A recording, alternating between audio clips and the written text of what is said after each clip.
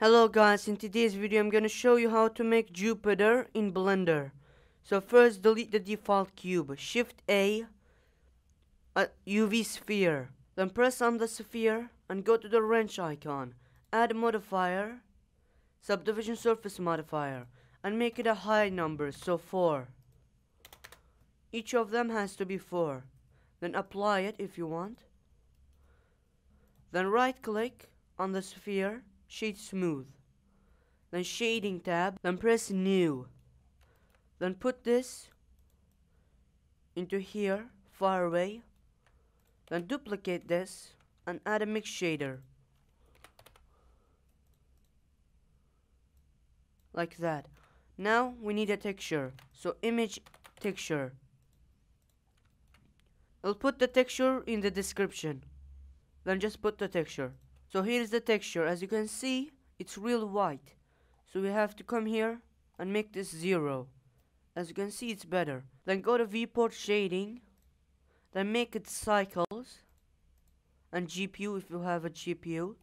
Then make the world black. Then delete the light source. Shift A, light, sun. Then make the sun power 6. Then rotate it like this and rotate Jupiter however you want, like that.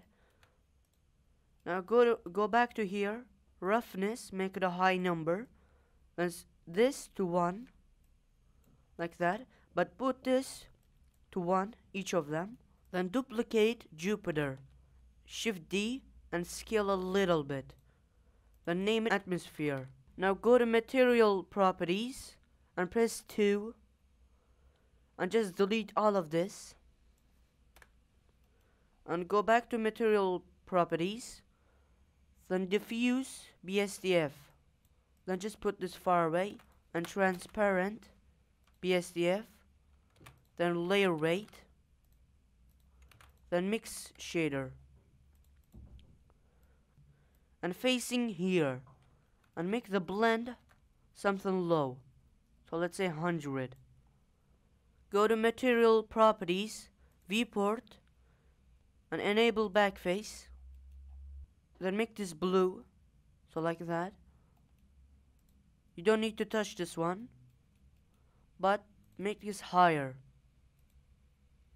about there, and change the color to something better, so like that. And the atmosphere is too big, so let's make it a smaller atmosphere. So scale it really thin, like that. That should work. If you want to change the texture to a better Jupiter, I'll put it in the description. So let's say this one. This one looks nice. You can just rotate it. Now go back to the sun and put this angle to somewhere high, like this.